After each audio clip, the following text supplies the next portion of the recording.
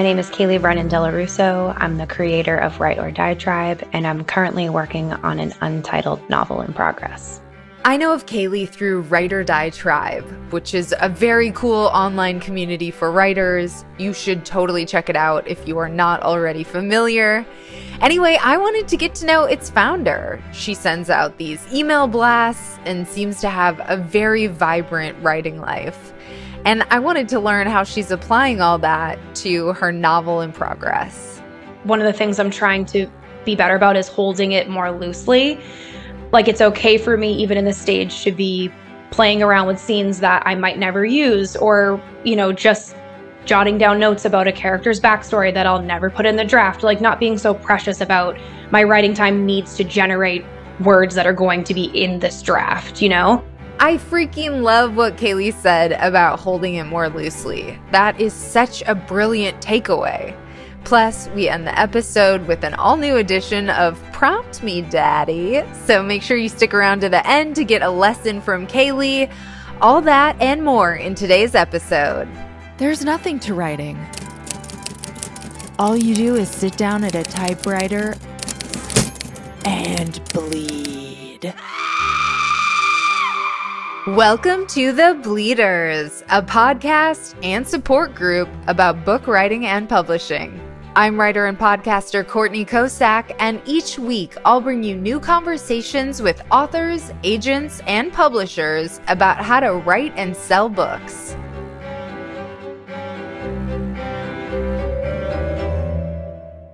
So before we dive into Kailey's work in progress, let's get to know today's guest a little bit better. So when did you first identify as a writer? So I have always wanted to be a writer since I was a kid. I really can't say that I've had any other dream. But I feel like I haven't really started identifying as a writer until more recently. I think, I'm not alone in subscribing to the idea that you're not a writer until you have something published. And I really felt that way for so long. And I think it wasn't until I started really taking my writing seriously and establishing a routine that I was like, I'm doing this every day. I'm calling myself what I am. So yeah. Yeah, the practice definitely helps. What's your all-time favorite book? This is the hardest question ever, but I know. I feel like the one that I have read the most and have come back to the most is actually The Virgin Suicides by Jeffrey Eugenides. It's just so I get really lost in the language. It's very whimsical to me. It's funny and tragic, which are always my two favorite genres, I guess. So yeah, I think that would be my favorite. I've only seen the movie. I haven't read the book. Is it very similar? It is. And I love the movie so much. I'm just as much a fan of the movie as the book. I mean, Kirsten Dunst, right? That's rare with a favorite book. Yeah. What is your dream writing routine? I'm definitely a morning writer. So, I think it would just be wake up in some secluded, in the woods, or maybe now where the book I'm writing, it takes place near a beach. So maybe I'd want to be near a beach and wake up, do some writing.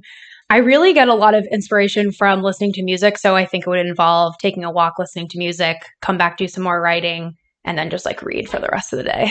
Oh, okay. I like those vibes. What's your real writing routine? So I still get up I still write in the morning. I wish I could say I was one of those 5 a.m. writers. Can't do it. I try to get up at 6. Most of the time can't do it. But if I don't, I start my day job, which I work from home, which I'm really lucky. So I don't have to be anywhere right away, really, but I still have to have some kind of structure. So I try to write from 7 to 8. Sometimes it doesn't last that long, but, and then, breakfast, coffee, into work. Do you hold yourself to any sort of word count standards or anything like that? Or are you just I have to touch it every day?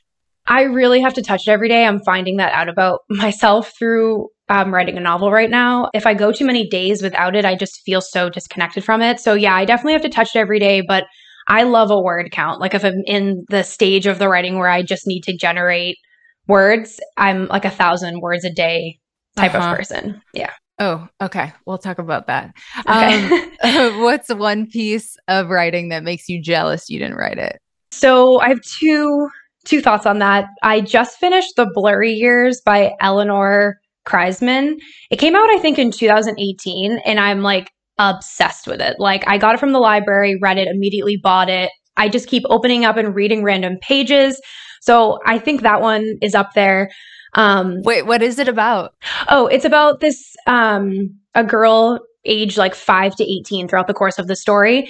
And it's her and her single alcoholic mother, and her mother just sort of takes her all over, just like not really watching her and their relationship. But the way that she writes is sort of in these little chunks that just flow so nicely together. Like, I love how she did it. Amazing. Okay. And number two? Number two is definitely Heartbroke by Chelsea Beaker. Have you read that? No. Oh my God. I'm like Chelsea Beaker's biggest fan, number one. I read Godshot from her, and I just read everything she writes. But her short story collection is just so good. Like, she's amazing at writing a novel, but the short story form, I feel like, is just her jam, because she creates these really amazing, like quirky, but like sad characters. And it's just so good. It's one of those that I can just pick up and read any day. Oh, I just got like 3 recs off you. That's amazing.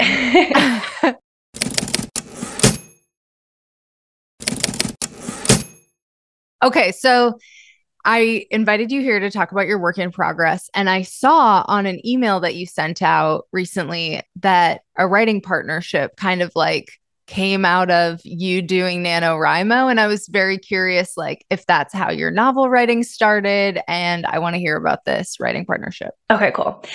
Yes. So in NaNoWriMo 2020, that's when I started this novel. I had the idea for probably years, and it just, I didn't know where to start. It felt so big. I questioned if I could do it.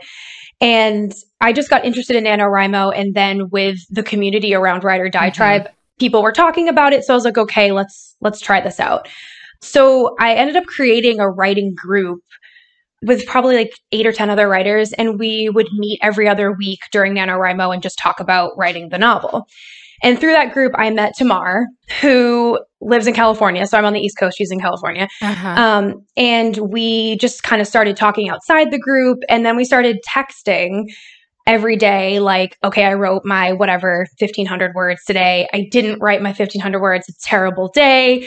Like, that sort of thing. We just sort of were holding each other accountable. And I didn't realize how much I needed that. Yeah. I mean, I think everyone knows how solitary writing is, but having a writing partner, like, I probably wouldn't have anywhere near a novel without her. Like, I say that to her all the time, which she disagrees, but I really believe it, because just having someone that I can talk to every day about those little things is it's just like so valuable. And so it's 2 years later, we still talk every day, and we're still writing the novels together. Oh my God, I love that. Okay, I need one of those. Is it your first novel? Yes, first novel, first time attempting a novel. So what was your experience before that? Yeah, so I had written short fiction, and then I went through a phase of writing personal essays, which actually we have a Chloe Caldwell connection to. Oh, yeah. I took a class from her probably like 4 or 5 years ago, and she was awesome. But also reading her work, one of the things that inspired me is that she didn't get an MFA, and she is amazing and super successful, and I don't have an MFA. So I was like, if Chloe can do it, maybe I can. Yeah, totally. So yeah, she's great. So it was really just short fiction and short, like, personal essays before. And I had this novel idea, like I said, for a while, and I got that book, the 90-Day Novel by Alan Watt. I don't know if you've heard of it. I think that's on my list. I'm collecting books like that right now. Yeah. So it's really good. I recommend it to everyone. Like, I know it sounds kind of like gimmicky, but the way he structures it is he kind of sets you up with really thought-provoking questions before you even start writing. So I was kind of doing those and getting some sense of, okay, maybe this is a story, maybe I can do this. And then, NaNoWriMo started. Beautiful. Okay, so I guess we sort of buried the lead here. What is the premise of your novel in progress? So it is a story about a 19, 20-year-old girl named Rita. She has sort of been like taking care of her family this whole time and sort of putting her life on hold. Her mom is this very eccentric but very Catholic woman who just can't get out of her own way. Like she can't hold down a job. And her father has just died. So it prompts them to have to move to her uncle's sort of broken down cottage in this New England town. And she's just ready to like start her life detached from family, move on. So she starts working as a waitress at a country club. So that was really the premise of where it started. So she starts working at the club and the whole restaurant dynamic happens. They're partying, they're drinking, they're sleeping with each other. She's sort of enmeshed in this world, pulling away from her mom and her Catholicism. And then she just kind of starts realizing that there's all these unspoken rules and expectations being in such a male-dominated space as a country club. And yeah, so it's kind of what happens when her obsession with like money and attention gets too big, gets too much. Oh, interesting. Okay. Can you tell I haven't finished it?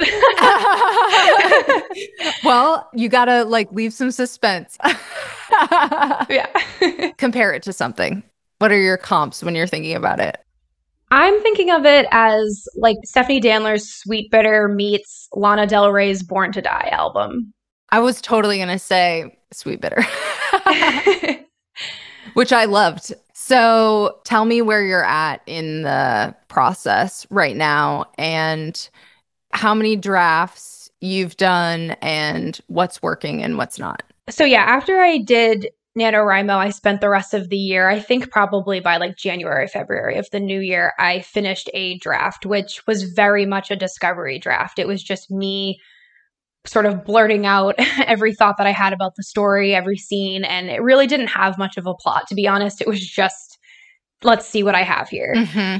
So I didn't take too much of a break from it. I was just really still enthusiastic about it. So I kept going, and I did something that I am going to say to other writers don't do, is I got stuck in Act 1 for months. I rewrote Act 1, like the first 50, 60 pages, probably like 10 times because I felt the way it felt to me was like, I need to get the beginning right, quote, before I can move on. And I ended up getting really frustrated and discouraged and thinking like, this is falling apart. Like I can't do this. And I feel like it's so obvious now that that's not the way I should have approached it, but it was just it's just how I was working. I felt like I needed to know so much of the beginning before. So I've since switched to that. And now I'm in, I guess, my second draft, technically, from the whole thing. And I've been moving forward, which I'm so glad I have because I'm obviously learning more about the characters. I'm discovering the plot and the story. And I know I'm going back to Act 1 and rewriting that, but I'm learning so much by just moving forward. So if anyone can take any advice from me, don't do that. Okay, so you wrote it 10 times. Like, were they vastly different? And I mean, it is kind of a little bit world building. Like, did you gain anything from that? I definitely did. Like, I'm very hard on myself and I'm just like, oh, I wasted all this time. But I know that I've developed the character so much more. And like you said, world building. And yes, things definitely did change for the better. So it's definitely not wasted. How are you thinking about moving forward? Like, what's your game plan? And at what point do you think you'll be ready to start querying? So I really want to just finish the draft that I'm in now and just have like a solid draft that has a beginning, middle, and an end that I feel comfortable with. Like, I just want to have all the stuff so I can start really molding it. So I'm not really sure about querying yet, but I'm really excited to just have more to work with and start another draft. Nice. What would you say is your biggest challenge at the moment? At the moment, I think for me, it's just getting through that sort of murky middle where I sort of know where I'm going with the end, but there's all this space in between. And I think too, one of the things I'm trying to be better about is holding it more loosely. Like, it's okay for me, even in this stage, to be playing around with scenes that I might never use, or, just jotting down notes about a character's backstory that I'll never put in the draft, like not being so precious about my writing time needs to generate words that are going to be in this draft, And it's definitely going better on the days that I have that mindset where I'm just like, okay, I'm just going to play today and just see what happens. Like try this random prompt or just write out a conversation that goes nowhere, So I think that that's been a challenge for me, but I'm getting better at it. Holding it loosely. Oh, I love that. That is like the hardest thing, I think. Being like, oh, I'm going to invest this time into it is making it better, but it's not in a tangible way that you can like count or see, which is so hard. Yeah. I know. And I think too, always thinking about the product is hard because of course you're putting all this time and effort and I see the story so clearly in my head and I want to share it. Like it just thinking about the product is really not beneficial to me because this could take me a couple more years. Like I'm not sure. I've never done this before. So right. I'm still learning. So yeah, that's what I think of too when I hold it loosely is like, this can just be for you right now because you are excited about the story and you want to write the story. Yes. We talked a little bit about daily practice and stuff. What have you learned about like yourself as a writer and your process and what you need? I've definitely learned that I need thinking time. Like, even if I set my day up where I end my writing time and I'm like, okay, tomorrow I'm going to tackle this scene. I need to think about that scene a lot. I've noticed before I really start writing, like I'm definitely a writer that will start writing and I need to like get up and pace the house and then come back. Or something that helps me a lot is if I need to run an errand or just drive in my car with music on, all of a sudden I'm like, oh, that scene makes sense. And I want to like drive back home quickly and write it. So it's like, I need like space to think as much as I need time to write it. That's awesome. So I ask everybody, what's your all-time favorite piece of your own writing? So I just finished a short story that I have sent out to a number of places, fingers crossed. And it actually does take place in a country club like my novel. I just really wanted to like tackle the same kind of environment in a smaller form. And it was just a really fun piece to write. I genuinely had so much fun and I've read it a million times and I still want to keep reading it. So it was just kind of a confidence boost for me, I feel like, of like, okay, you can do this novel because you at least wrote this, So I think that's my favorite. I love that. Is there anything else that you want to share about your work in progress? I have to say I got the idea because I do work in a country club and I have on and off for about 8 years. And it's a really weird world, man. Like it's a really weird world. So that's where the idea came from. And that's why I want to keep writing about it. And I wrote the short story too. I just feel like there's endless stories. And also I'm kind of like not seeing a ton about the service industry. And I love talking to people who are in the service industry and who know that world. And yeah, so I'm just hoping that this will, my novel will be part of that kind of category of literature. Yeah, I just actually watched Sweet Bitter, the TV show. Let's put some vibes out that your future novel will be optioned. Yeah, I love that.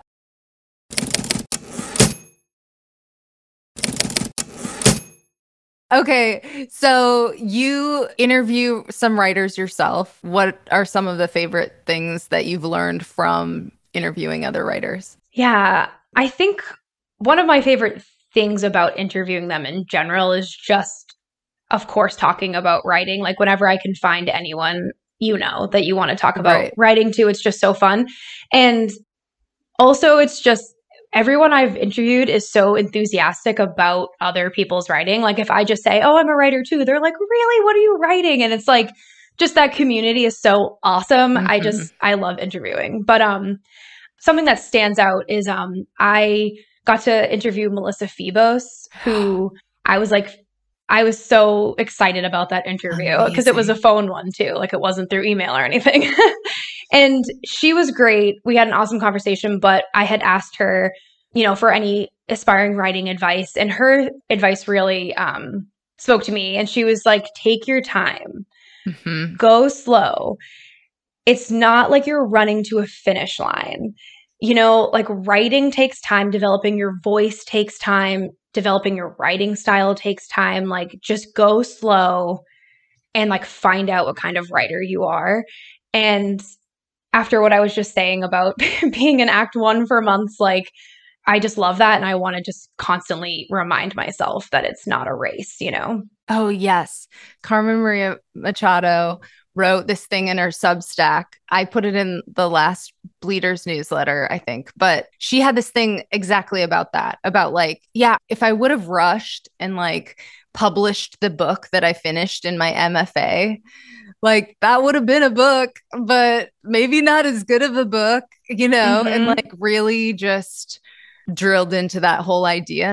And left me with this, that like you only get to debut once, and not that that like has to be everything, and like obviously you can go on and write other stuff, but like just like the take your time of it and like let it be the thing that it's supposed to be. You know, you get so excited about the prospect of publishing that sometimes that gets lost, and I think it's so important. I'm trying to ground myself in that too. Yeah, especially when you're seeing people on like social media and stuff, what they're doing, what they're publishing. Because of course you're not there with them in all the time it took to write. You're just there to get the announcement. So I think that's a great thing to remember for that too, because it's kind of always in your face and you're like, everyone's doing things that I'm not, but you don't know about all that time in between. Totally. Okay, so how did Write or Die Tribe start? Tell listeners about that and the community and how they can get involved. So Write or Die Tribe started for me, I think, out of loneliness. I finished college and my little writing network was gone. Everyone went their separate ways and it was just me. And I had been interested in blogging before and just having a website. So it sort of came from that of like, okay, need some writers in my life. Let's see what's out there. And so it's been 5 years now, which is wild. But yeah, so we're a community that provides resources, inspiration, and connection. We have, open submission lists on there. We hold workshops.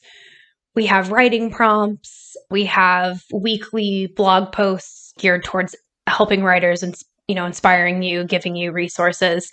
We also have a community membership, which is really fun. It's a forum away from social media, so it's just on the website. So you can connect with other writers. You can find a writing partner, you can find a reader, and we just try to do different prompts to start conversation. And then we just started a hit submit party. Every month we come together on Zoom and we just talk about like where we're submitting, where we want to submit, what we're submitting, the rejections, the acceptances, and just very casual. And we try to make it like a party. So it's fun. I love that. Yeah. So Shelby Hinty, who is on the podcast, is currently teaching through you. And I think I took a one-off class from you in your 30-day writer challenge, but I totally encourage people to get involved. It's a really cool community. Thank you. I know. And I love Shelby. Shelby is like, she got involved in the community right away. So I've just known her for this long and she's just awesome. She pitches the best interviews. She's great. I was so excited to listen to her episode where you talked because I can't wait for her novel. I know, seriously. Okay, so we'll do your prompt, but before that, just let everybody know how they can connect with you online and stay in touch. Yeah, so I'm basically on Write or Die Tribe. So you can find Write or Die Tribe on Instagram and Twitter and Facebook, all just at Write or Die Tribe. We do a Monday resource newsletter, which it's free, and we kind of put like everything in it every Monday. So I would recommend signing up for that. Definitely. Okay. So prompt us, Daddy. All right. So I chose this prompt from Matt Bell's Substack. Do you subscribe? He has these awesome prompts every month. And the reason why I chose it is because it helped me write the short story I mentioned that has Daddy in the title. Ooh. So I thought it would go well. Well done. All right. So I just sort of condensed his very long prompt, just sort of the highlights of what helped me. So write a scene depicting a single activity from beginning to end. So this could be cooking a meal, knitting a sweater, or in the case of my story, it's one character slapping another character across the face. So one shit. action. So don't start the scene with thought or feeling. Write the thoughts and feelings that emerge from the action. So as interiority creeps in, attach it to the physical action that produced it or the one that follows. So if every physical action begins with like a want or desire, the steps of your chosen action will carry that want and desire forward as long as you don't forget about the action. So for this exercise, he says, try not to have a sentence that contains only thought and emotion, but have the action there too. So he says too, to think about how you can manipulate the time of the story, because like something like slapping someone across the face is a second, but in prose, you can really slow it down and break it down. So it's just a really fun prompt to take an action that you can describe in a sentence or two and just break it down and like see what else is layered in there. Can you share your example? Yeah. So one of the things he talks about in that prompt too is taking away an action in the sequence. So I didn't actually say that she slapped. Like I never actually said anything about the slap. It was just sort of like her head turned, the thing she noticed in the room as like time kind of slowed down. And it's a pivotal moment in the story. So it felt right to have the action be expressed that way. I love it. Well, thank you. This was awesome. It was really cool getting to know you. And yeah, I hope you're back on talking about your novel whenever it's ready. Thank you. Thank you so much. This was awesome. Thanks again to Kailey, and that is it for this edition of The Bleeders. You've all been officially prompted by today's daddy, Kailey Brennan DelloRusso. And if you're not signed up for Matt Bell's Substack, you better get on that. You just might hear him pop up on this podcast in the very near future. I also highly recommend checking out writeordietribe.com for more about how to get involved with that community and maybe take some classes. Who knows? Maybe I'll see you over there. And if you missed the last episode with Bassie Ickby about her writing and publishing process for literally one of my favorite books, I'm Telling the Truth, But I'm Lying, make sure to go back and check it out. Seriously, it's so, so good. Here is a little preview of that conversation. And another reason why I didn't think I could ever write a book is because I don't have a good memory. And I know that's funny to say because I have such distinct memories, but I have an emotional memory. I remember how things felt. And because I can remember how they felt, I can retrace what happened, but it's always still from my perspective. We tend to put so much emphasis on chronological memory. Somehow, if I say that it hurt when I fell and skinned my knee in the 4th grade, and somebody said, oh, well, it was actually the 6th grade. Does it make my knee hurt any less? Does it make the memory, the feeling, the fear, the pain, the whatever I felt, does that make it any less important that I felt it, or is it more important that I got the date right? Thank you for joining me for this episode of The Bleeders. Writing is so much better with friends. I'm your host, Courtney Kosak, and hey, let's connect on social media. I am at Courtney Kosak, Kosak, on Twitter and Instagram. And make sure you're signed up for the Bleeders Companion Substack. The link is in the episode description. And join me again in 2 weeks for another episode. In the meantime, happy bleeding!